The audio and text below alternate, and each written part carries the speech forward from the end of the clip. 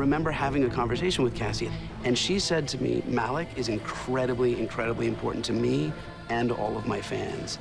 Alec is upset about everything in his life. And you think, you know, if you follow the rules, everything's gonna be fine.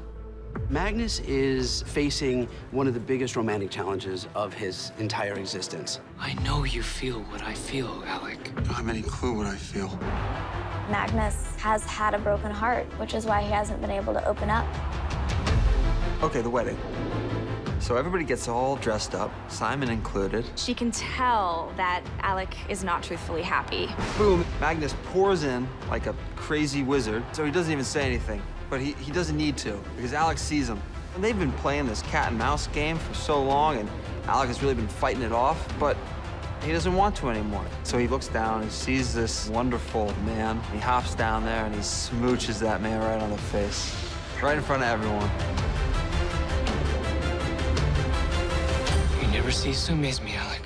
Yeah. So that happens, and then what? And then what? Well, then that's the question. Then what? You wanna, I don't know, get a drink sometime? I would love that. All right.